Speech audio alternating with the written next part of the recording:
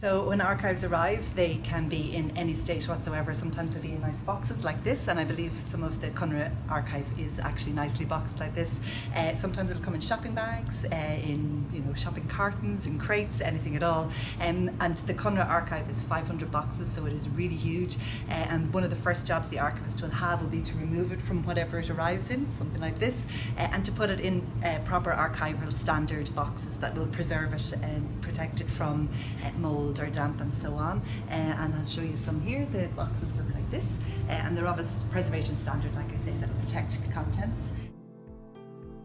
So the archivist then has a huge job to actually look at the contents of the archive, and something as big as Conradh will take a considerable time to do that, and decide what's the best way to arrange it for ease of use of researchers in the future. So they'll collect it together in series, like all the minutes might be together, meetings of the branches and so on of Conradh might be together, and then once they have arranged it or considered an arrangement for it, they then start to describe or list the archive in our catalogue.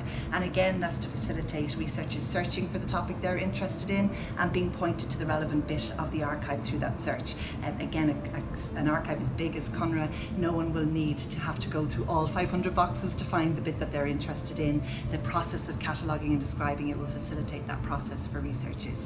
And the other part then that will happen is we'll identify pieces of the archive to digitise, and what's digitised will be made available online on the internet, the open web, so the public and researchers in other places can access the treasures that are in the archive as well.